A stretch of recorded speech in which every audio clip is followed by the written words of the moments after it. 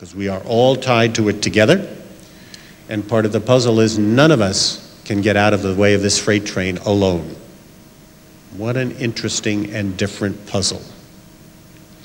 So tell me I had more to do with setting in motion the freight train that now threatens you and me. You may wish to note the fact that you are lashed to the track a little closer to the train than I am. Tell me I have to do more than you do, and I will agree. But let's all recognize we are lashed to the same track with the same train coming, and that there are two dimensions to this problem that are different that we must keep in mind every COP, every month, every discussion. We are racing a ticking clock that ticks for us all. And second of all, in this problem, nobody solves it alone. Either we all succeed together or we all fail.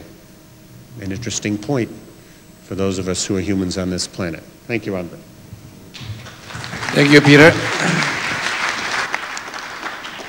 I think that's very helpful, put a perspective on the train. I'm just curious, Gail, you have to deal with the train, and your company is one of the leaders in thought and in action, but nevertheless you still have to compete. And it's real world, and it's a more and more competitive industry. It used to be that power was very local and there was nobody in there. It doesn't work that always like that anymore. From the kind of the menu of solutions that have been offered to you, cap and trade, CDM, MFIs, border tax adjustments, taxes, which one appeals to you?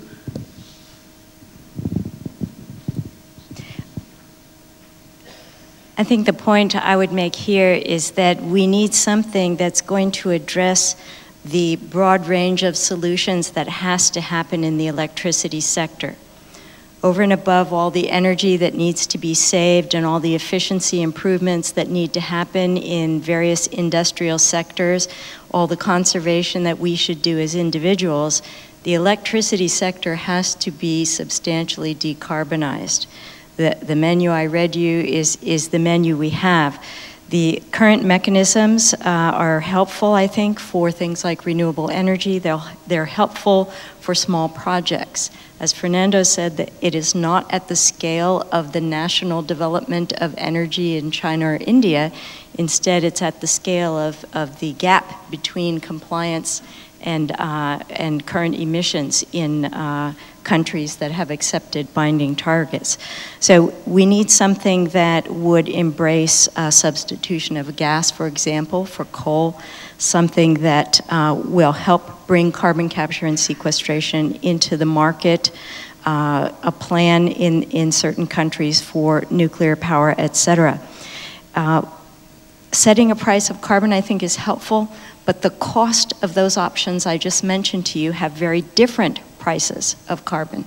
And in fact, the current CDM that's going to renewable projects today is not really paying the full cost of the carbon because we're getting the rest of it in terms of a differential tariff, which means that people of China are paying for the rest of the cost of that carbon.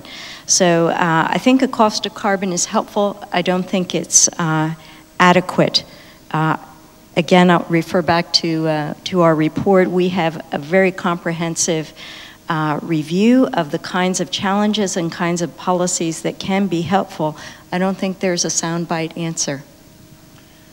Thank you. Kathy, when you go to the countries, to your client countries, what kind of advice do you give them in terms of policies? You have been, the World Bank and Carbon Finance have been the pioneers in this. And we applaud. And what you have achieved is just tremendous and has shown the way for CDM.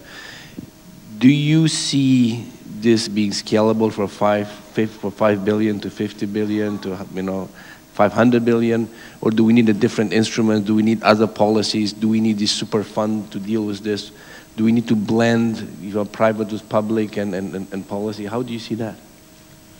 I think first you have to start on a little bit more on the demand side. What we've been doing up to now is experimenting on different financial techniques and pushing them out in pilot programs and early CDM initiatives. We're trying to complement that now with actual work on the ground in the Chinas of the world, Indias, we're doing this in Indonesia, to help them think through exactly these questions.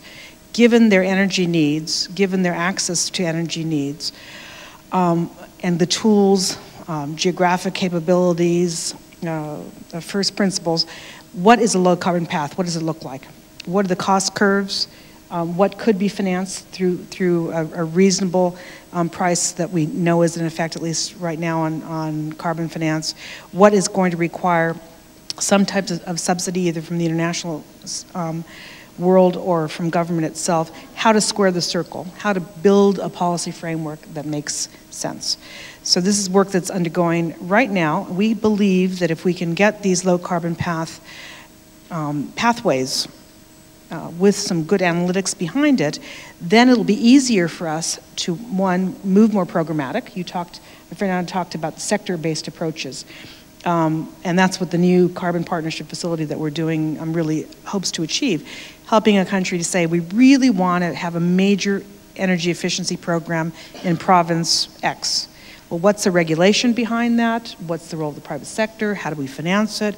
How do we build a financing mechanism? And then finally, how do we monetize that into carbon reduction credits and the like? So working on both the financial engineering to make it happen, but the policy and the planning framework that gives the incentive to the private sector or the public sector to put those plans into place. So that's the kind of scale up that we think is going to be required. Fernando, do you recognize